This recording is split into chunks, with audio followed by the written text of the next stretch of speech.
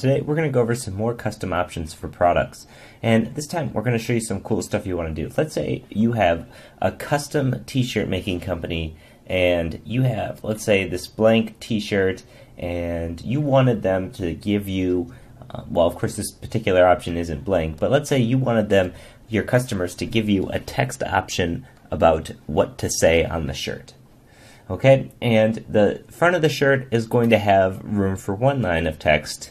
The back of the shirt is going to have room for many lines of text. So what would your approach be? Personally, I would be going in to use a custom option for this product. So let's go to our catalog, manage products, and I'm just going to search using the title of this shirt. It doesn't really matter. I'm just using a t-shirt for an example, so I'm just going to find this particular one. And it looks like we have all of them. I'm going to add this to the configurable product itself. And we're going to add this custom options. And let's add some new options. So we're going to add two new options. The one on the top, we're going to have this be a text field. And this is going to be the front text. So this is going to be the shirt on the text on the front of the shirt. And this is going to be the back text.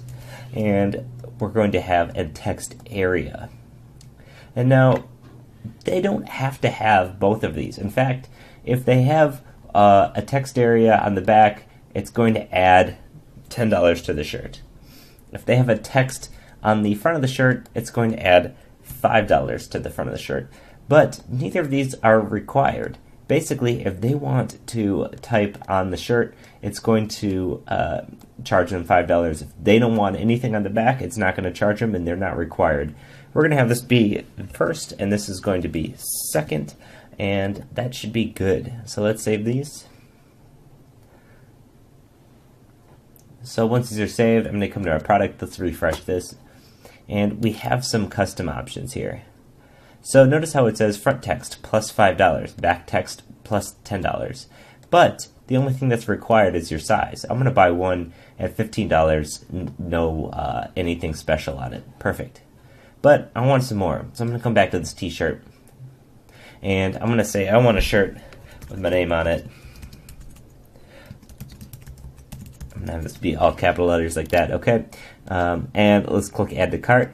So you can see, okay, it's made me, okay. But you can see it already added the price. So it's saying $20 here the moment I started typing in that text field.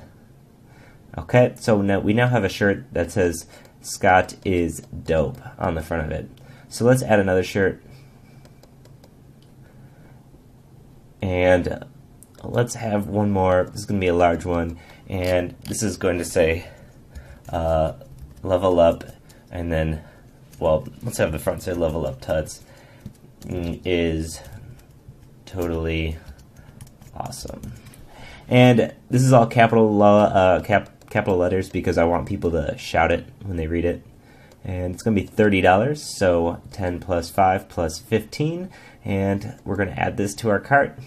And what's totally cool is that you can see all of these show up in the back end as separate products even. It's not going to say we have 3 of this t-shirt. It's going to say we have one that's a medium that has this front text, and one that's a large that has this front and back text.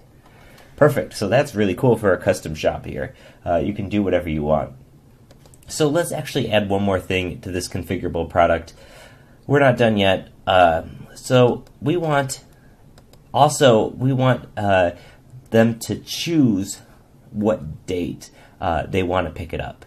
So if it needs to be like a rush job or something like that, we know. So let's click date.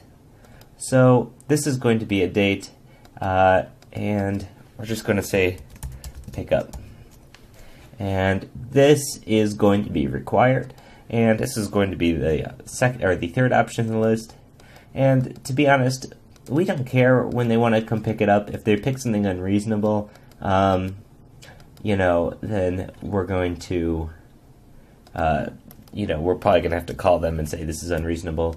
But let's say actually, if they want to specify their pickup date at all, it's going to add a $5 fee. So, rush, this is now going to be rush pickup date. So let's save this. Okay, and now let's refresh the page, and let's go to our product, I should say. Oh, I also made this required. I did not want to do that. So you could see it was even yelling at me because none of those had this, and I said this was required. So let's save this again, and we'll refresh, and everything will be fine. But no biggie. So it's going to say rush pickup date. And, we could add some language in here to say, hey, specify your date here.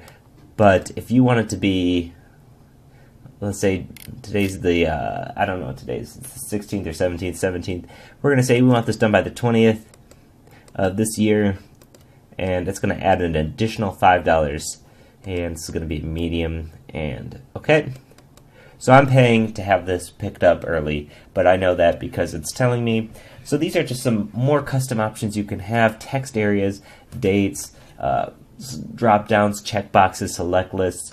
This custom options is really great. It's something that is really, really expandable. You can do all sorts of crazy stuff with this and have some good projects. So I hope this sparks some creativity in your sites, and hope this inspires you to do something really cool with your stores.